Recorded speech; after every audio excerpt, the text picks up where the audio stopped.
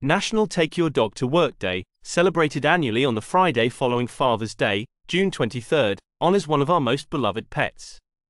Wouldn't you agree? The hardest part of the day is leaving our four-legged fur babies behind as we head to the office. So, when Pet Sitters International, PSI, pitched the idea of taking them with us, how could we resist?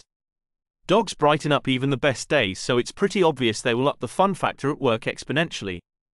As you run out the door, don't forget your briefcase and a doggy bag. We'll see you at the office.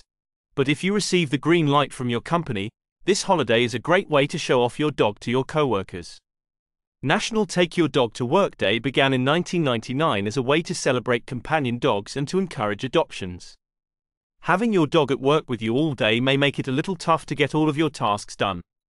But having the dog with you may allow you to interact with your coworkers in a whole new way, as the dog is a great icebreaker. Pitch that idea of promoting better communication and teamwork to your boss, and you may convince him or her to allow you to have Fido sitting next to your desk, celebrating this holiday. Thank you for watching. If you enjoyed this video, please consider subscribing to our channel for more content like this. Don't forget to give us a thumbs up and leave a comment below to let us know what you think. And if you found this video helpful, please share it with your friends and family. Your support means the world to us.